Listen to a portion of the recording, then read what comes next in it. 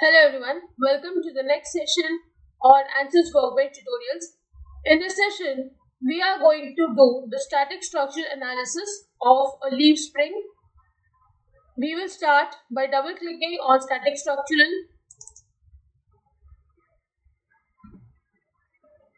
I'll first go to engineering data.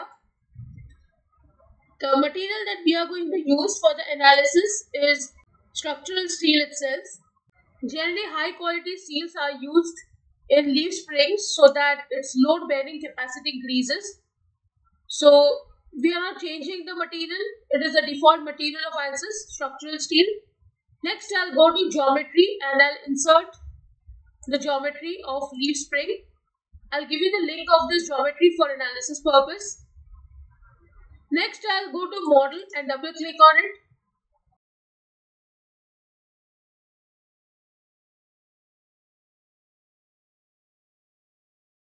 First, I'll go to mesh option, sizing. I'll change it to fine and update.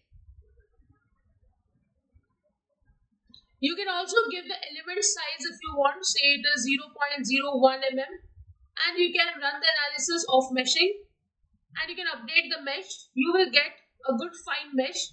This is a tetrahedron type of mesh that we have obtained.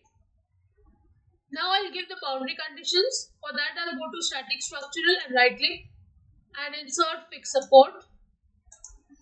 It is in this portion that I'm going to apply the fixed support.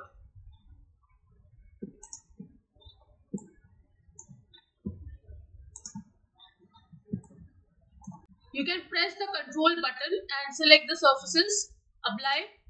Again I'll go to static structural and insert force. At the bottom face and apply.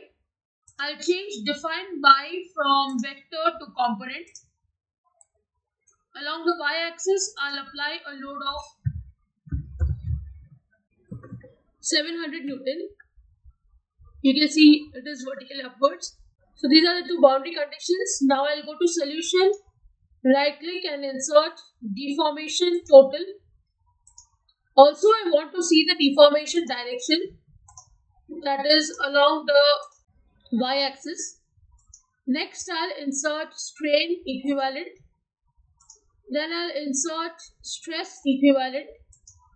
Also I want to see the maximum principal stress and the maximum shear stress.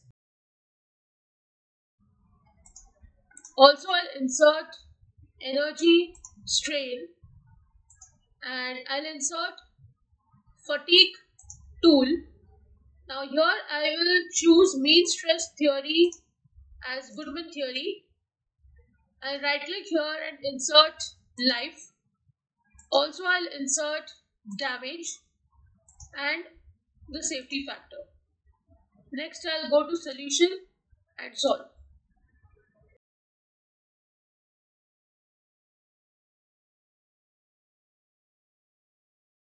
First we'll see the total deformation. You can see the maximum value is 0.012 mm and the minimum is 0 at the fixed ends. You can animate and check the result.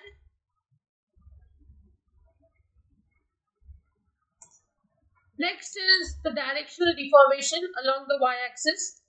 Maximum value is 0.0127 mm and the minimum value is minus 0.003279. It is in this zone that you can see, that is dark blue color. Next is the strain that is obtained. The value is 3.33 10 raised to minus 5. This is the maximum value and the minimum value is 1.98 into 10 raised to minus 7. So you can just animate and check this result as well. Next we'll see the equivalent stress over the body. The maximum value is 6.638 megapascal. You can check where it is max and where it is minimum. So you can see here it's maximum and minimum in these zones. You can again click on max min so that you don't have to see that option. Minimum value is 0.0164 megapascal. You can animate and see.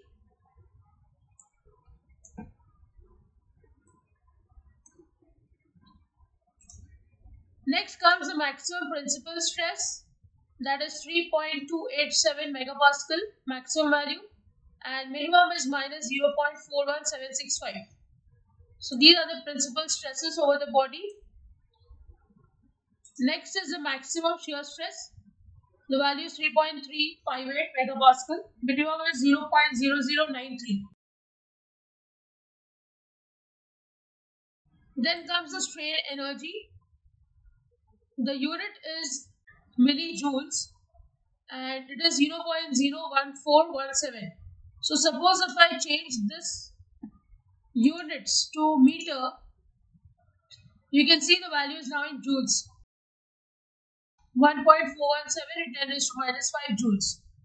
This is the maximum value. Minimum is 2.3997 into 10 raised to minus 10. So I'll change the units back to millimeter. It is in millijoule, but you can also get the value in joules.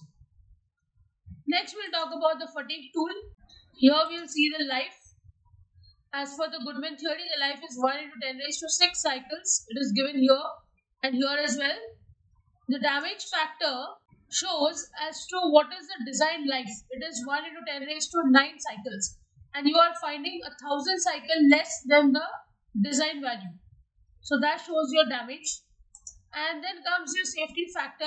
You can see your entire body is completely safe under this load. You can also have a little more load applied on this body. It can sustain a little higher load as well.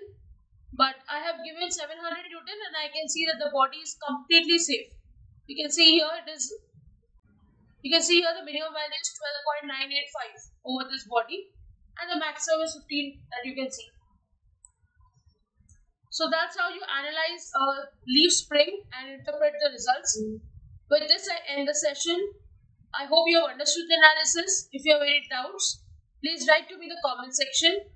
Don't forget to like, share and subscribe to the channel. Hit the bell icon for latest video updates. See you in the next session. Thank you.